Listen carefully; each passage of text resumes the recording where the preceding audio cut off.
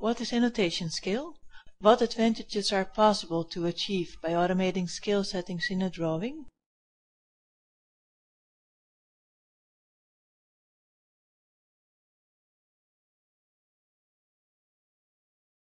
In this first class, we will answer these questions and others on a relatively new concept in AutoCAD.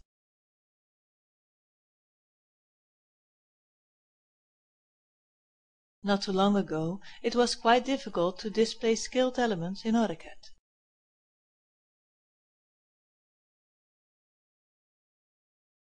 You had to use several layers, one for each scale factor, calculate object sizes to fit the desired scale factor, and after that,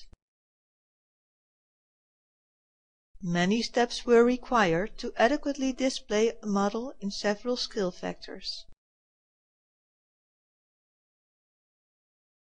Beginning in AutoCAD version 2008, element display in different scale factors has been automated, thanks to the Annotation Scale option.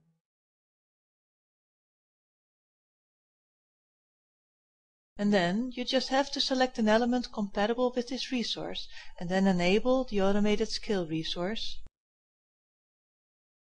and specify the scale factor to make these elements visible. This way, the automated scale resource helps you to speed up your design work.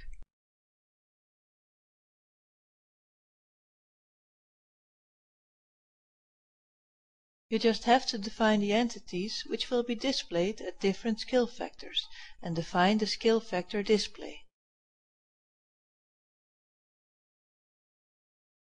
You can also use this resource to hide some elements you wish not to display at a given scale factor.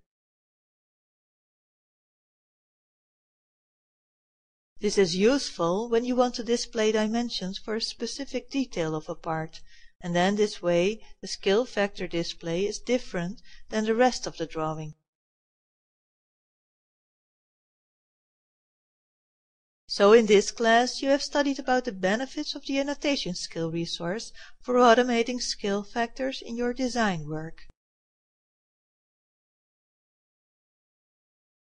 Use this resource to save a great deal of time on your drawing.